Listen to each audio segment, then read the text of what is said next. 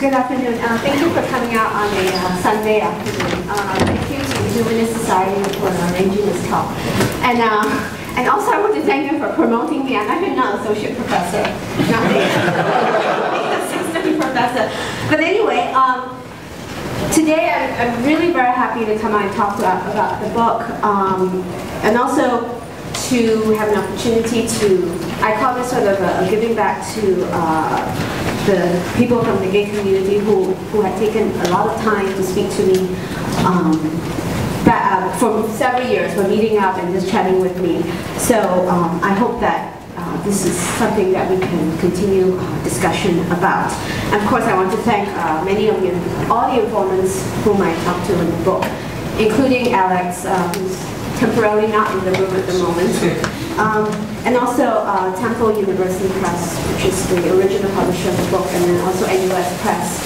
Sebastian's looking at me, so I have to thank you to NUS Press for taking up the Asia Pacific rights so that it's made available at a very affordable price in the region. So my focus today is not to talk about everything in the book. It's not possible to do that. It was actually quite impossible to do it within 80,000 words, but I managed to.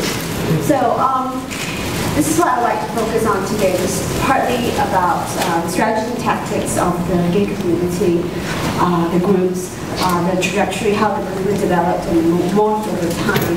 And also, lastly, I want to finish about the meanings, the polyvocal meanings of rights that I learned from the gay community.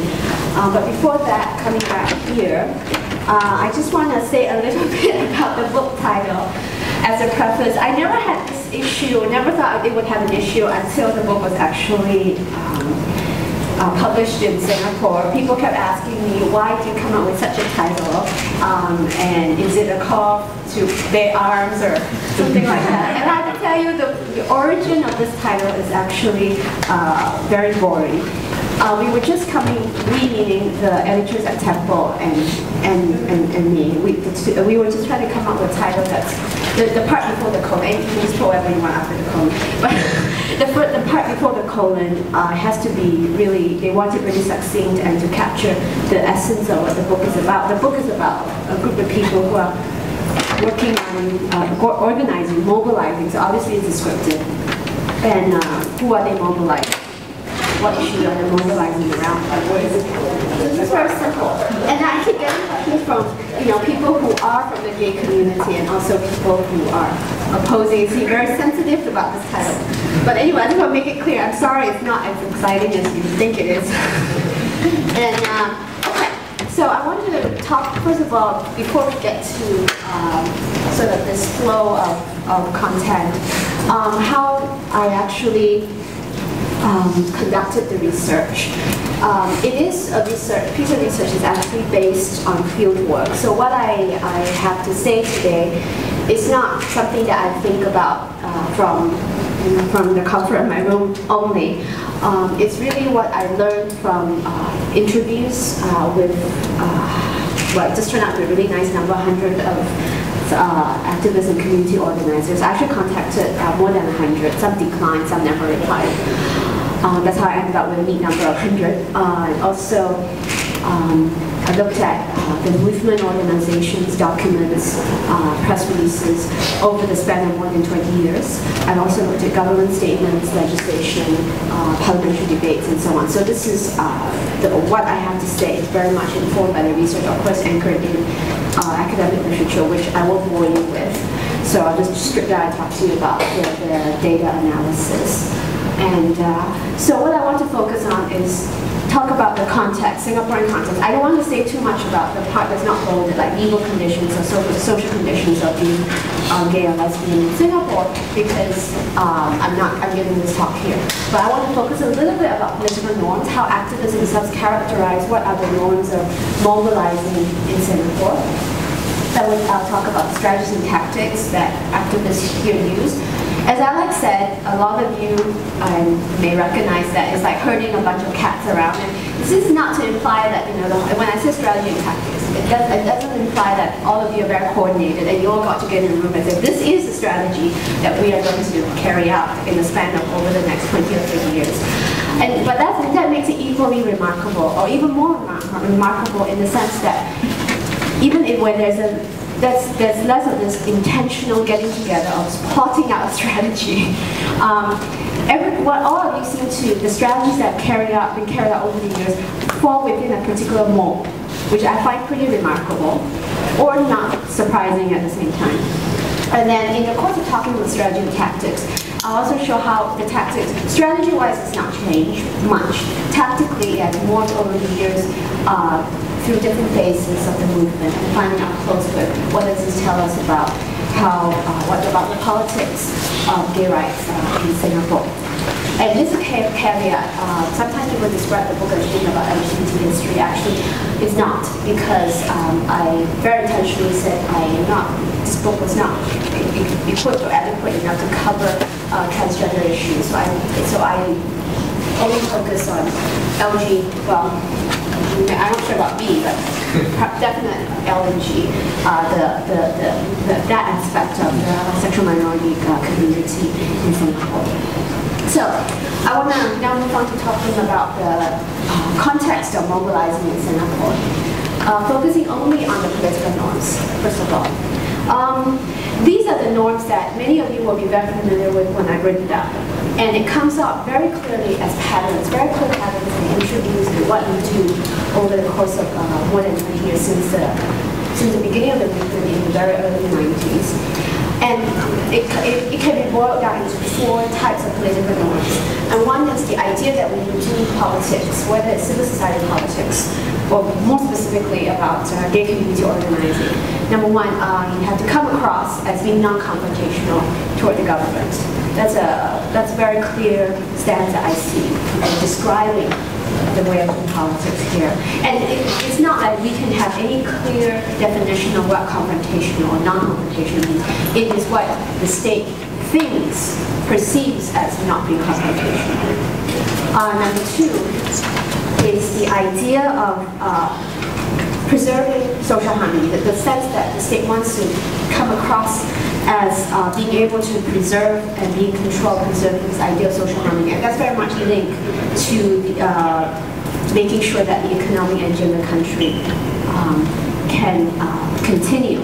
So that's another norm that activists keep pointing to or imply when they talk about what they do and why they do certain things. Number 3, and that's very important, is the idea of legal legitimacy. Now, legal conditions are the former legal conditions, but here legal legitimacy hinges more on the cultural power of law. And that means it's not just about the law being able to provide concrete sanctions or rewards. It's the idea that law can give you legitimacy in Singapore. So in the sense that a lot of activists talk about, and also manifesting what we do is we have to come across as being legal and law-abiding. For instance, from the smallest thing about holding a talk to a big event like KDOC, for instance, there's a huge emphasis on legality. And that's because if you're being illegal or being at least interpreted by the state as being a lawbreaker, you lose that political credibility or that legitimacy. Activists often point to opposition politicians who have been involved in a lot of, involved in, for example, civil disobedience and being prosecuted by the law, or being sued for defamation. And there's a sense that transgression of formal law loses you political credibility or legitimacy. So the idea of legality was very important in what people said, why they did certain things, and you can see it manifest in the actions, even today, from the early 90s up to today.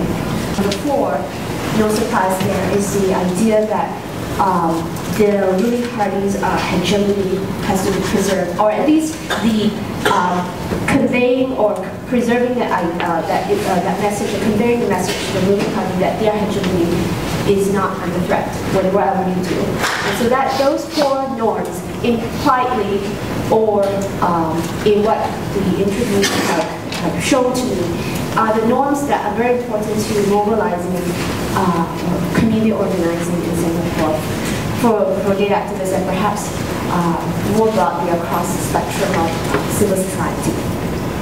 So I just want to bear that in mind. and that's because it's very important to understanding how the strategy plays out.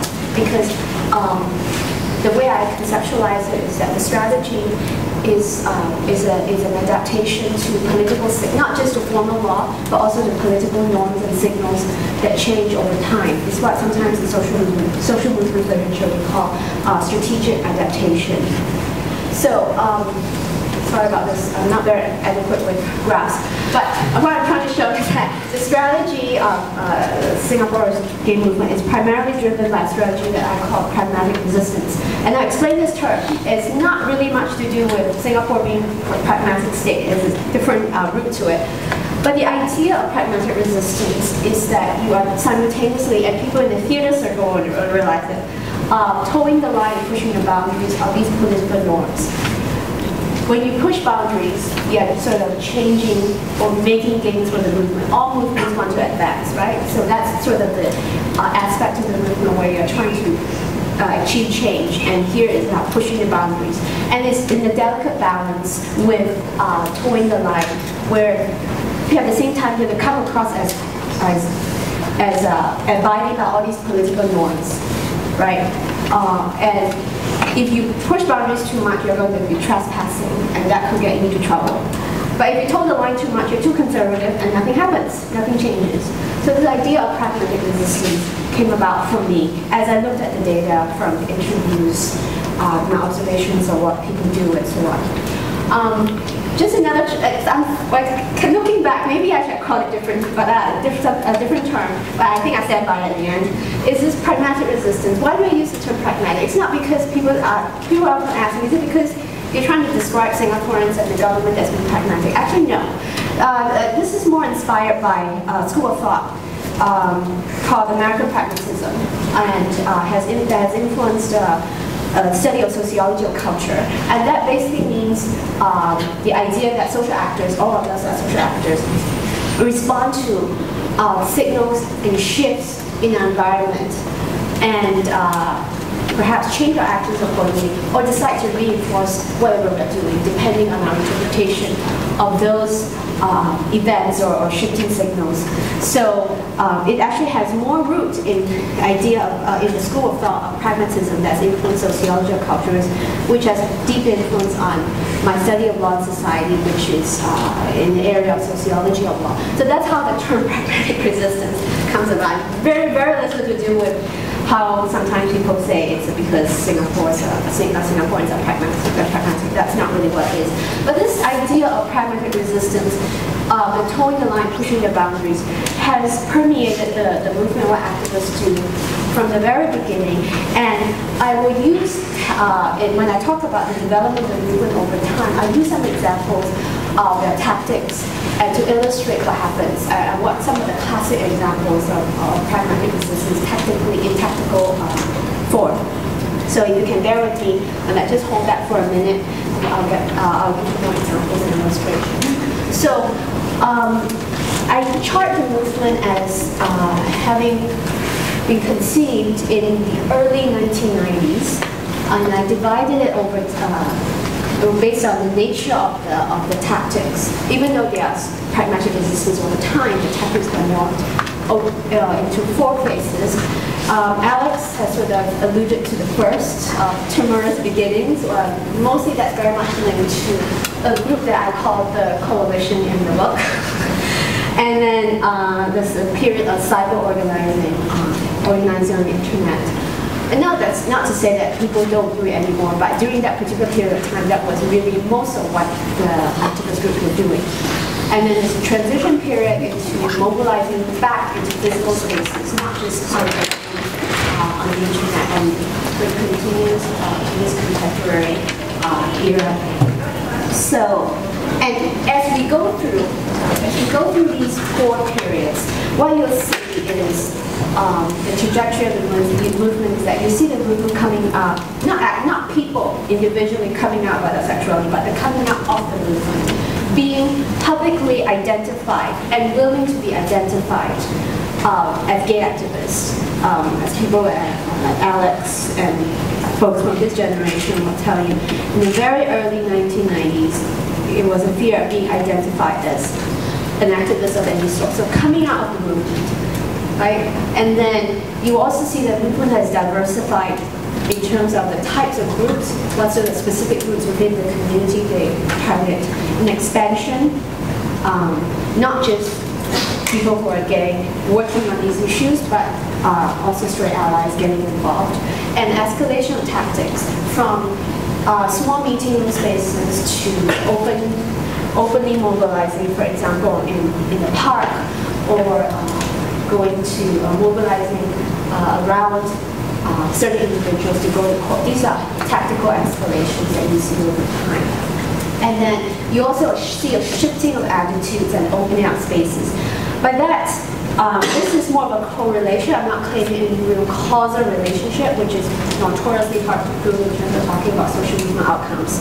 But you see a correlation of shifting attitudes in terms of opening up political spaces, media spaces as well. So media, perhaps they are not entirely openly about supporting the gay community, but at least they are now presenting, or at least trying to present more of a balanced view, as opposed to in the early 1990s, when the old-timers remember the only time sexual minorities were featured was when there was criminal deviancy involved, or there's some kind of a sting operation involved at certain parts of the island.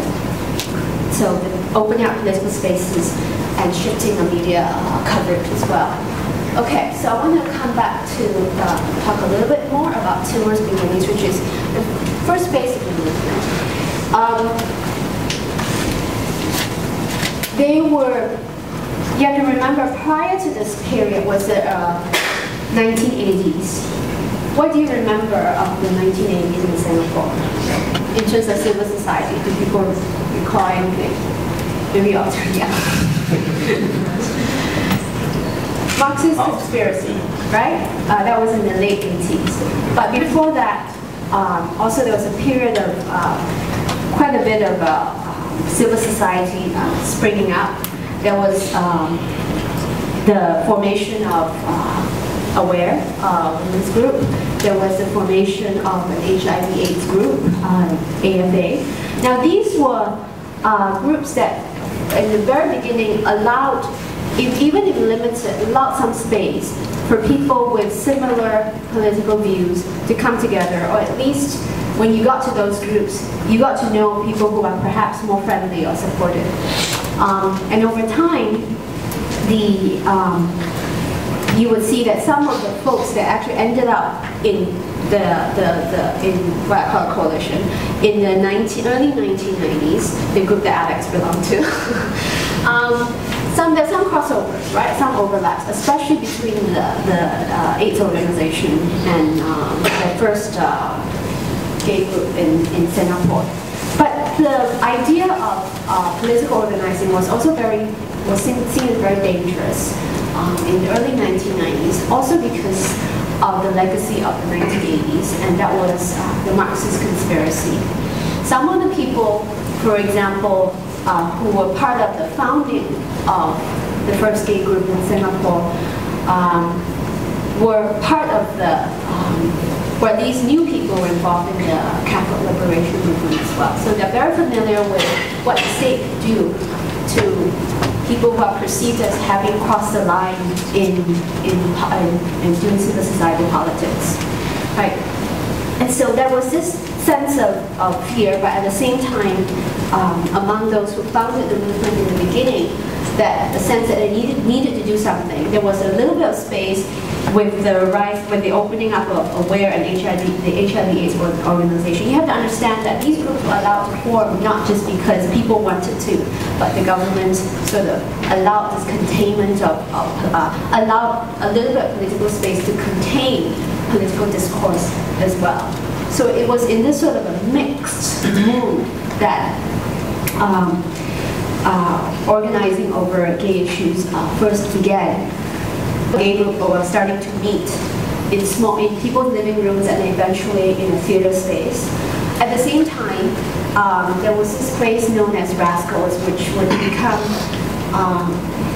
sort of a symbol for people who are old-timers of one of the first open engagement with the state when it comes to discrimination against the gay community. Who's been to Rascals before? Okay, who else?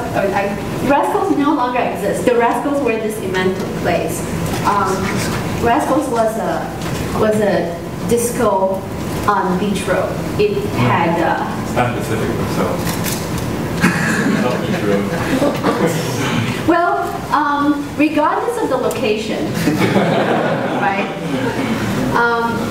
It wasn't entirely a gay establishment. It had certain nights that were catered, or you knew that certain nights were catered to a gay clientele. And it was quite well known during this period of time that the police would conduct raids on these gay establishments.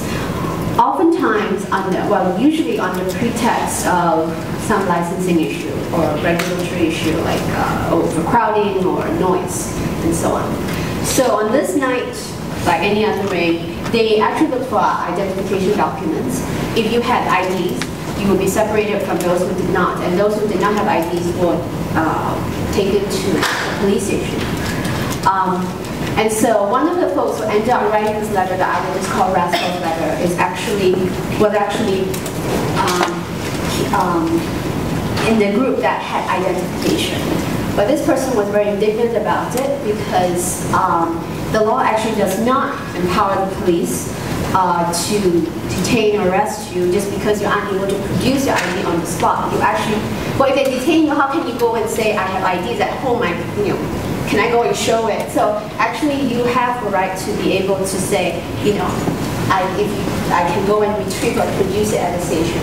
So this was, to him, he framed this letter to the police eventually as sort of the police had exceeded their authority. They were not allowed to simply detain people in this way because just because people were not able to produce identification right on the spot. Now this letter was crafted in a very Singaporean way, if you can call it in that sense, because it said nothing about discrimination against gay people.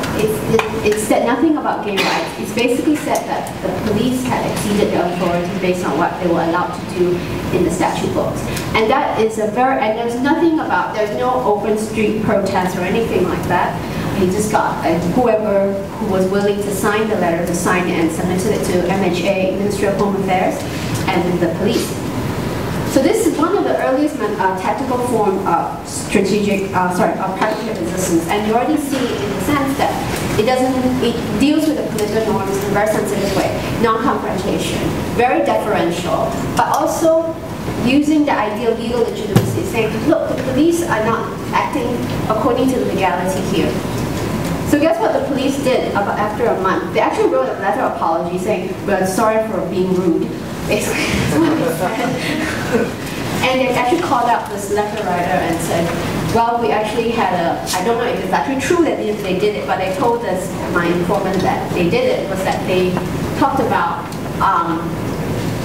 all these, basically they talked about how they should behave in terms of carrying out raids. So administratively there was a discussion about it. I don't know if that's true, right? Police would not engage with me when I requested for interviews. I got no reply. So, but anecdotally, I tried to look through the newspapers. Newspapers are not a good gauge as to whether the raids have subsided over the years because sometimes they might not just report it. Anecdotally, old-timers seem to tell me, I'm sorry Alex, I kept saying old-timer, would tell me that the sense that rates have gone down, except in cases where there is other forms of illegality involved, for instance, where there's drug consumption on the premises. But that's anecdotal, and I'm not able to find a better way of sort of gauging this. So, from the early 1990s until 96, Alex's group were all meeting, and then they were also spurred on by Rascals, the sense of little victory, if you want to call it that. But toward the end of that period, they started to have scares because there was a sense that they were under surveillance. And so, why were they scared? Because they're not registered as a group. right? So the discussion of registration, being legally legitimate, came out. To make a long story short, they finally managed to find 10 people in Singapore willing to put their name and IC number on the application form. It was a really, really tough sell to get people to sign their names. It's as contrasted to Repeal 377A in later years when people were more forward about putting their names on a legal document. Registration was denied on the grounds of public morality and so on, no surprise there. And then that would take us to the end of that period where the group basically dispersed into two forms. One was people who decided to run their own blog commentary on the internet and decided to learn about that. And then sort of the Sunday gatherings that the group used to have became a mailing list, right? But at this time, it wasn't just one group. On the internet, people were able to form other groups. There were lesbian groups that formed, groups that catered to reconciling sexuality with their religious faiths, all came out. So during this period, organizing on the internet gave people that sense of security. At the same time, it allowed them to sort of have connection with others who could, who were just trying to come out. And then eventually they would say, hey, you know, I'm going to have like a private gathering or a small dinner, why don't you join us? So that was sort of that period of time when there was a lot of sort of consciousness raising on the internet, quite a lot of community support. There's quite invisible, in terms of visible spaces, but they were happening. Now small groups were meeting up informally and so on. Now technically, if you want to get very technical, maybe all these groups were illegal because, you know, they are not really registered, but the internet seemed to give them a sense of security, whether rightly or wrongly.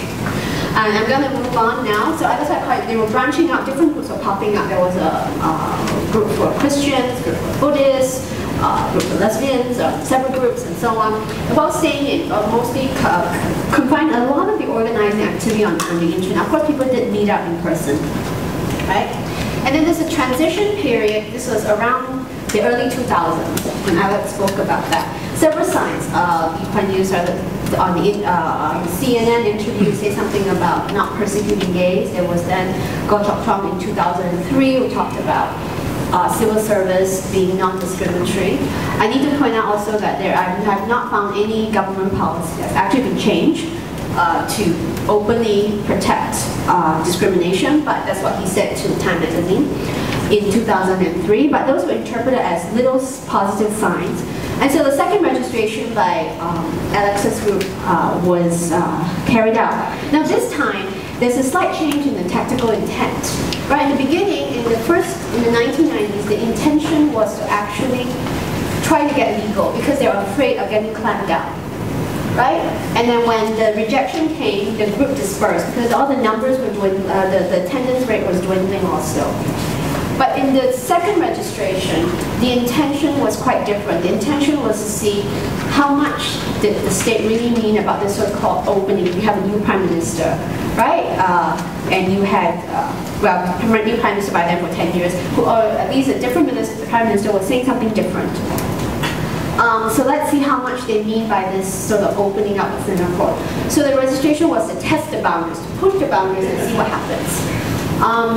And this time, a meeting was called to get people to, again, somebody got assigned to on paper to be the executive officer of this organization, right? They had no problem finding more, they actually had more than 10 people volunteering to sign up on this document. Compared to the to the mid-1990s, where they literally had to beg people from the whole of Singaporean population to sign. No surprise, the second application was also denied. I looked at both versions of the letter from the from the 1990s and from the 2004.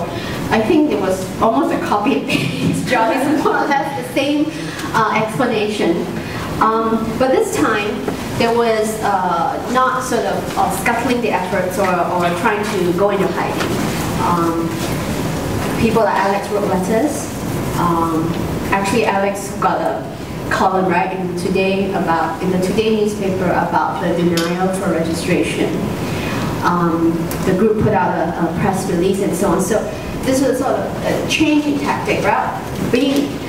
and in the press release, now this is another form of sort of exposing what the state is doing to them, but also towing the line, so pushing the boundaries about media, public discourse, also towing the line. The letter, I don't have it word for word here, but I know remember very vividly. It says something along the lines of how the civil servants were denied the registration, have felt to have contradicted, I'm paraphrasing, what Goh Chok Tong and other leaders have said about Singapore changing. So here you are, instead of saying this is exposing what the wrong is, what has been done to the gay community group, but at the same time showing deference to the top leaders. Those are the ones that count in the ruling party, saying that look, all these lowly bureaucrats actually failed to live up to the enlightened vision of the leaders. It's to the political norms, at the same time trying to get what you want to say out, right? So the sense of again, you see more open media engagement, because in the early 1990s, besides suspecting that they were coming under surveillance by ISD, there was there was a newspaper. And I think you know which newspaper was sort of a tabloid form of newspaper, was trying to write something very scandalous about the group in the early 1990s, and that everybody in the group was not prepared to engage with media. They're all running away from the media. But starting in this period, in the early 2000s, the strategy changed. People like Alex and others were actively engaging the press. Actually gave them phone numbers. Maybe went out to lunch or coffee with them. So putting faces to who the leaders are in the gay community. So that aspect changed. There was more open media engagement. Of course, I would also say that perhaps the composition of the press, of journalists in Singapore, perhaps it changed over time as well.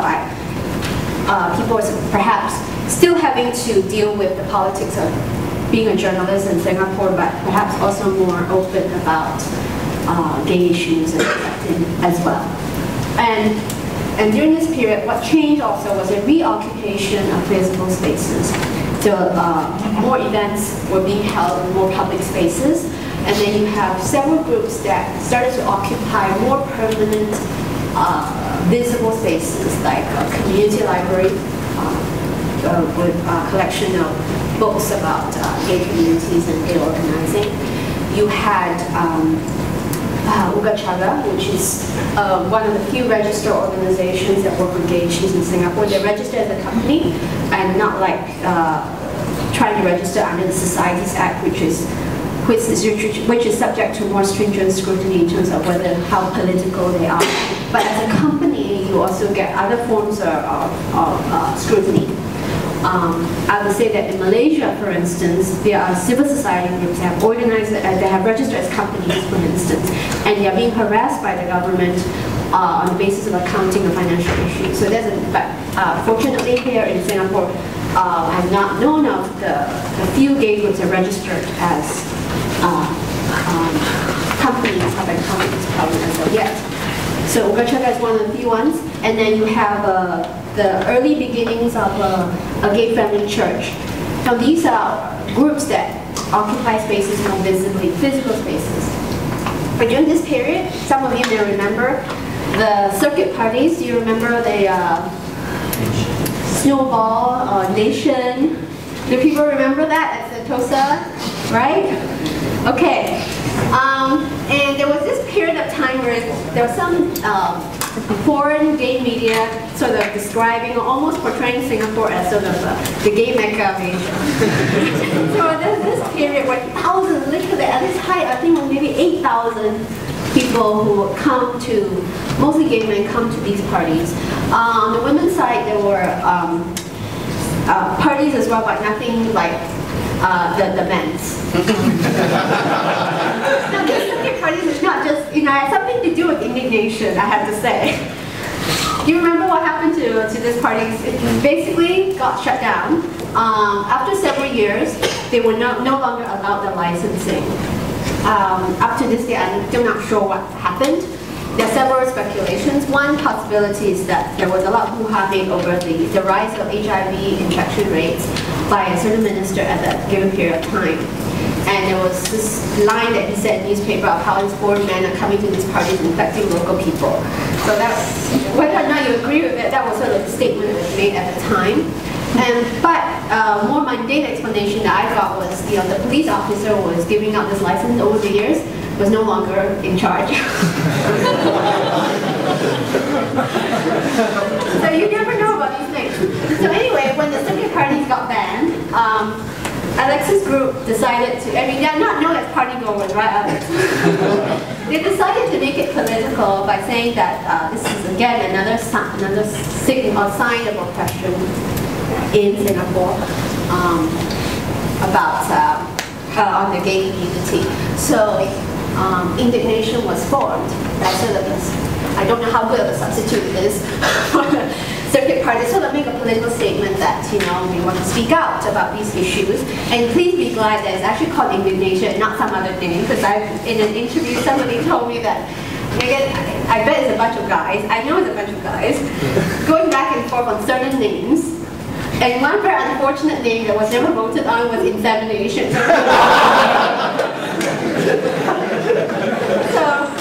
So luckily we ended up with indignation, which is actually a pretty good name.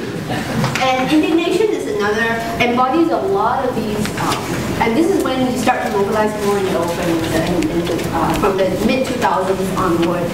Indignation has many, many examples of how pragmatic resistance takes its tactical form. For instance, one of the most classic ones is, let's say, this was when Alex was also involved in one of these.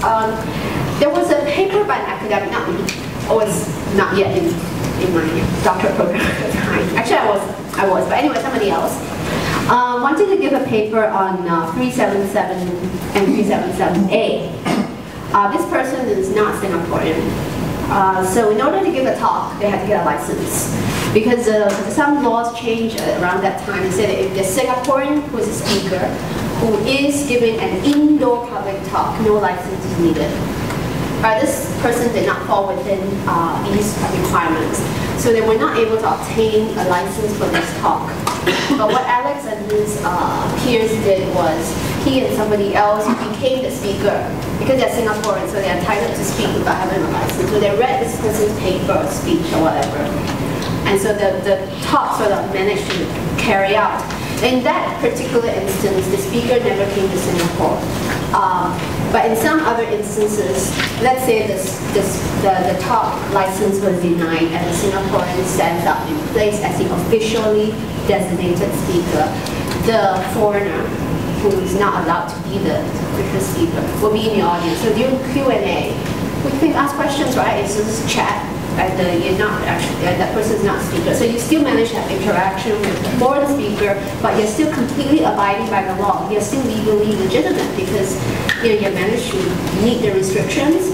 Singaporean, speaking as an official speaker, nothing wrong with that, and so on. So that's a very classic example. And Alex did one as well. He tried to put up this photo exhibition of kissing at different people.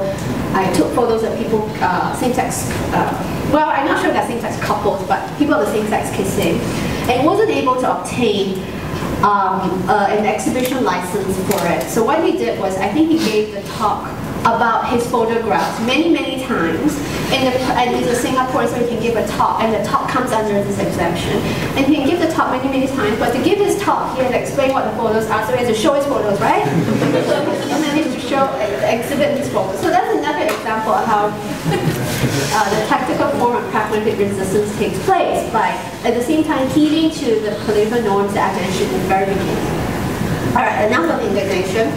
Let's move on to Repeal 377A. There was another example during this period of time when people were mobilizing more in the open, and this time it wasn't just gay people working for their community. It had straight allies who were signing the petition. If some of you are maybe too young, scary to think about it, to remember Repeal 377A, it took place in the year 2007 when the Penal Code was up for review and amendment. It was a comprehensive review and amendment. And it turned out that 377A was going to be retained, whereas 377 would be repealed. By repealing 377 and keeping 377A, it meant that only gay men were targeted now by the law, whereas when 377 was in place, at least certain forms of acts were all banned, whether or not you were heterosexual, homosexual, or otherwise. Right? So that made the sort of discrimination, not that it was not discriminatory when 377 and 379A were in place, but by removing 377 and deliberately keeping 377A, that made the discrimination even more visible and more intentional. So there was sort of mobilization around that to sign a petition to bring attention to this issue. The petition was one that was submitted to Parliament, and overall there was more than close to 3,000 people signed, and there were parents, friends, siblings, co-workers, people who were straight who signed. And these petitions had to be, what do you call it? You had to sign it, it is the original submission. You cannot photocopy or scan it and email it, right, to the people collecting it. So you have some really touching stories where like Singaporeans overseas will use FedEx or whatever to send back the original, or they're living nearby, they will actually come home and drop it off at the collection centers. So this was repeal 377A. So this is, you're now mobilizing more in the open. This was, unfortunately, the Parliament did not decide to go ahead without amending 377A or repealing it. But that sort of created a certain sense of momentum at the time. And then around this period, Pink Dot was also, the first Pink Dots was started in 2009. That was also in line with, or in response to a small change in the regulations again. Hong Park, in 2008, November, the exemption where you could speak at Hong Park without license, just pre-register with the police, was expanded to allow so-called performances and assemblies. Right, so now it wasn't the speaking. You could actually hold gatherings in Hong Park if you signed or you pre-register. The pre-registration comes with conditions. You cannot talk about race, religion in a way that could cause enmity. Well, of course, that's all subject to interpretation as to what that means. But some of the more creative people thought, well, maybe we could use the park to do hold some kind of gay rally came about. In the very beginning, there was discussion of maybe wanting to do a parade, but that idea was not carried through, I think, for several reasons. One is that parade connotes one point to the next. In Hong Park, you're walking round and round. And also, the people were very conscious about the idea that sort of protests or demonstrations are seen as illegitimate because people who have done it have committed civil disobedience. We're talking about, not talking in the yard because you're sort of confined to this area, but it also, despite this confinement, has managed to grow quite significantly, and I know there are criticisms about it as well. But the reason that you have those criticisms is a good problem. Because in the beginning, people would just worry about whether anybody would even show up at the park. That was a real concern, whether anybody would come up at the park for an event that could be seen as gay and as seen as a political demonstration. Now you're having problems about not being inclusive enough. I think that's a good problem to have, and it should be addressed, but it's a good problem to have. So that's Pink Dot. And so this is the same slide I put up at the beginning about the trajectory of the movement over time. And I hope I've shown you at least snapshots of it, how the movement has come up more in the open in the course of more than 20 years. The diversification, expansion, escalation of tactics, as well as shifting of media space and political attitudes as well. So now, briefly, I'm sorry, I'm going a little bit over time, is what does it tell me about rights? In the book, I talk about different meanings of law and rights. I don't want to focus on rights here. Well, that's me and there's somebody else. You can read it. It's what I call the polyvocality of rights. The different rights speaks in different voices, have different meanings in Singapore. And what really struck me was what this person said about speaking multiple languages. He's not talking about Chinese, English, and so on, talking about different ways you speak.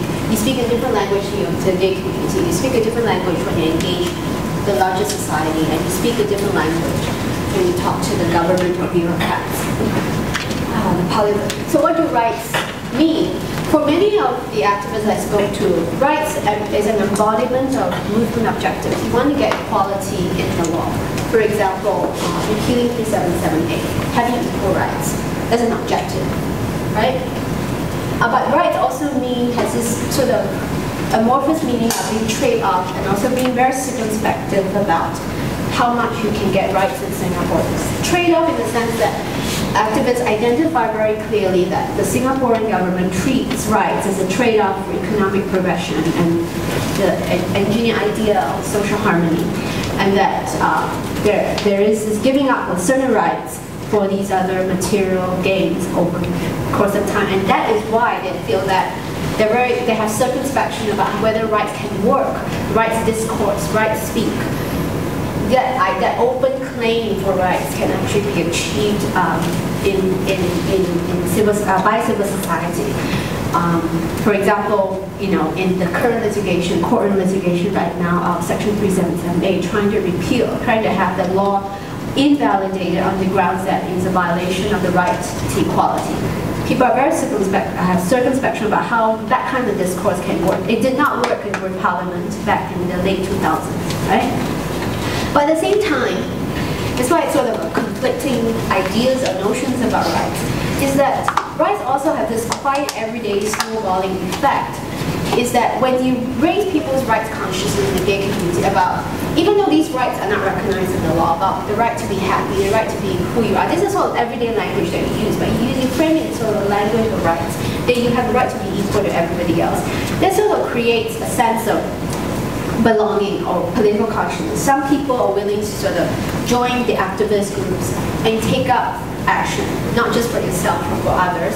Although perhaps after 20 years, people like Alex may feel a little bit more uncertain about the future of activism, but then there is the sense that rights has the effect of quietly recruiting or changing people's minds about joining activism and actually wanting to do something about it. So there is sort of a sense of, so I see that rights also has this quite snowballing effect of getting people together to work together as a social movement.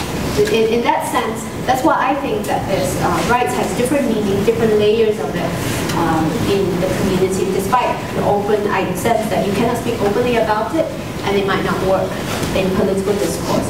So that takes me to talking finally about the politics of gay rights in Singapore. I'm not going to say too much, except to say that because of these circumspection about rights and how Singaporean state has characterized the rules for civil society cannot be confrontational. Even activists perceive it to be that way. Have to be careful about this image of portraying of adhering to social harmony and legal legitimacy and so on. To the extent that the gay community or gay groups here work on issues of gay rights, the politics of gay rights is an unusual set of politics in Singapore, just because rights is not, unlike in places where rights is a normal way of doing politics, right? In places like the United States, for instance, same-sex marriage, the litigation of same-sex marriage gets a lot of traction when you're able to frame for mainstream society it is an issue about rights. Whereas here, rights discourse is not a mainstream issue. So politics of gay rights is an unusual one. It's an unusual set of politics that we see here. And in the interest of time, I'm not going to say anymore. And then we can talk during Q&A if you're interested about what are some of the pitfalls or problems with pragmatic resistance. Are you going to keep going routine resistance? There's a sense of lack of more openly challenging the institutions and so on. I talk about this in the book, but I'm going to have to stop here and say thank you.